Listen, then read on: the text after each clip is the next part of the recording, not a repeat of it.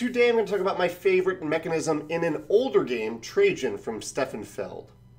Now, I'm sure all of you have one of these games. Trajan is a game that I played for the first time around 5 years ago, and I didn't have a good first experience. The art wasn't attractive to me, the theme was so separate from the mechanisms, and the Mancala mechanism just didn't hook me. That's one of the main mechanisms of the game. So I didn't return to it, I kind of disregarded it. And then recently a friend of mine got a copy and I was like, I want to give this another try.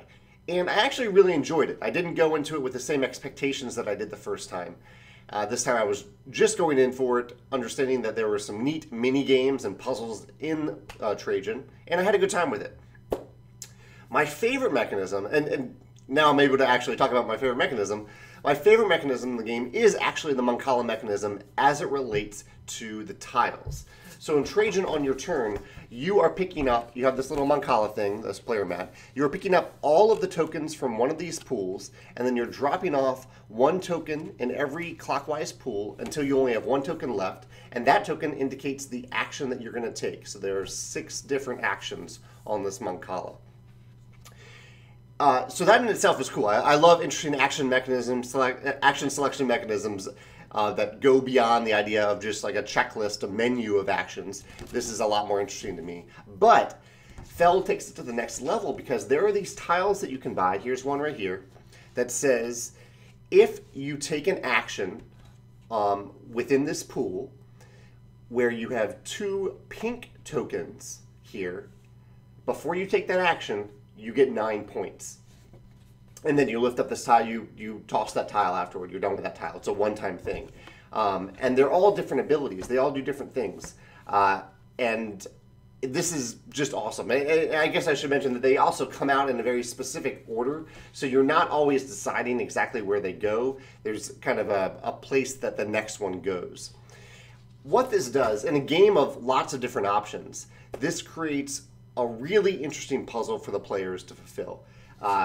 Because you're not just optimizing these other mini games that are on the board and optimizing them. You are always, as often as possible, trying to align your tokens so that you get the benefits on these little tiles.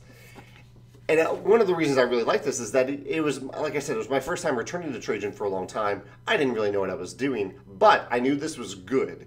And so I created a large part of my strategy around trying to just simply meet the needs of these tiles. So there were many times where I didn't have an action that I was really particularly attracted to, but I had a bonus tile that I was able to complete based on where I had moved my tokens, where I had aligned my tokens, where I had planned ahead a little bit.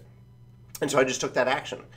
And I didn't lose the game playing that way, so I think it actually is a legitimate way to play, to focus a significant portion of your strategy on accomplishing these token goals.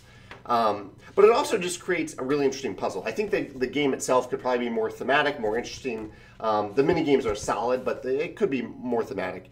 But over here, the Mancala mechanism, the player mat, that in itself just creates a really, really interesting puzzle to the game that I really, really enjoyed.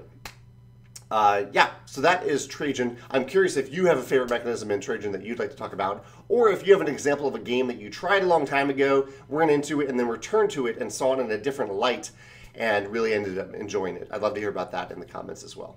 Thanks.